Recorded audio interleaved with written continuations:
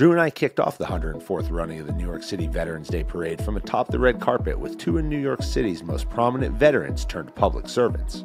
Commissioner James Hendon's a great friend of the podcast, a Reserve Army officer, and leads New York City's veterans in the Department of Veteran Services. Commissioner Zach Iscol served as a Marine, went on to found the Headstrong Project, and now serves all New Yorkers leading emergency management.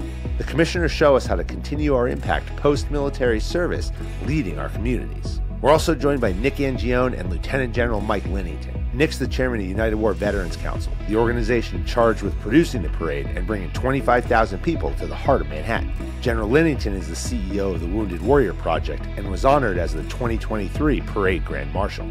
Nick breaks down the details of planning and hosting the largest veterans event in the country. General Linnington talks about the value that veterans bring to any organization and how hiring veterans isn't a charity move, it's a business decision. Take a listen or watch as